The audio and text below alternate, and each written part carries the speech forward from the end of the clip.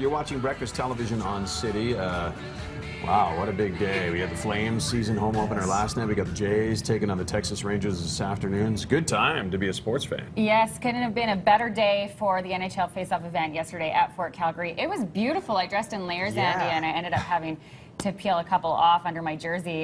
So yeah, it was super fun for the family. Little kid in the Take the Shot challenge there. So there's Harvey. Yeah, and appearances by the likes of Theo Fleury, along with Jim Poplinski, Lanny McDonald were on hand. So some Flames greats who were participating in the event throughout the afternoon and leading up to the big concert. Oh, almost. Oh, big slap shot. Stick's a little big for her. Yeah, a little bit. Here's Fitz and the Tantrums, who took the stage before the 8 p.m. puck drop. So LA-based band, indie soul music. They have a ton of hits, and they warmed the crowd up before the hockey season began. And what a way to kick off the Flame season. Unfortunately, the results weren't exactly what we wanted, but that's okay. It's only the beginning, only the beginning. Ruben in the Dark, also Calgary's own, played the first intermission, and then Jocelyn Alice took the stage for the second intermission. Nice. I ran into some familiar faces, including none other than Tara Sloan. Hey! Who was doing a gig for Sloan. Sportsnet. Yeah. Nice. Yeah, very cool. That's her new role, and she's going to be traveling coast to coast with Hometown Hockey.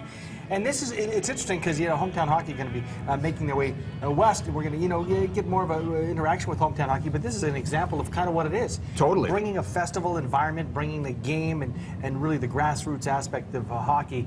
Because I think a lot of us just grew up watching it on TV, at that level. But to see some of the hockey stars out there and some of the, the whole NHL roadshow roll into town.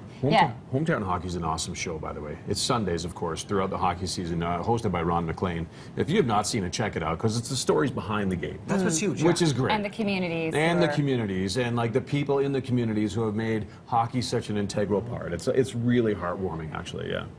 This is something cool that I discovered actually from the BT Calgary account. We were communicating back and forth.